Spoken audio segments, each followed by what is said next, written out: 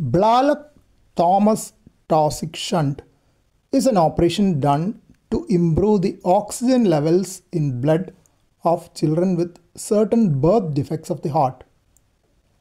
Typical example is a condition known as tetralogy of Fallot with 4 defects.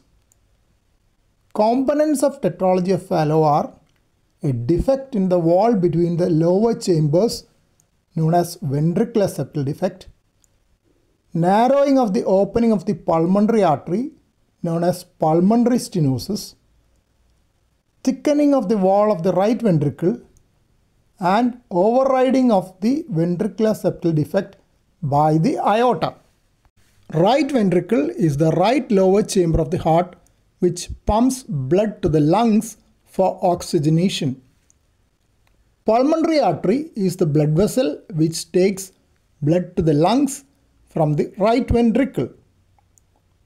Aorta is the large blood vessel which carries oxygenated blood to the whole body from the left ventricle. Left ventricle is the lower left chamber of the heart. In tetralogy of Fallot and similar birth defects of the heart, blood flow to the lungs is reduced due to narrowing of the opening to the pulmonary artery. Oxygen poor blood in the right ventricle moves across the ventricular septal defect to the aorta.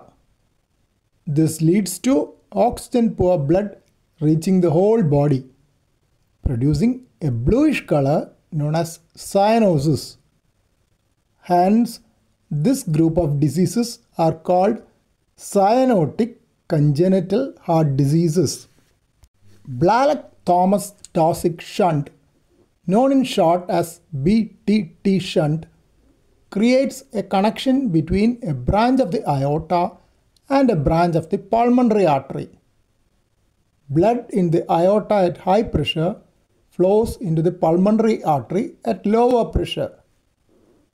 This increases the blood flow to the lungs and improves oxygen content of the blood reaching the left atrium, the left upper chamber.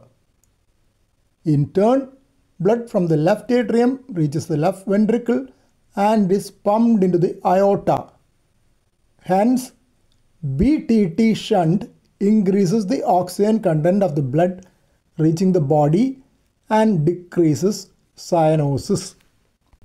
BTT shunt is a temporary procedure for the small baby not fit for a major operation to totally correct the combination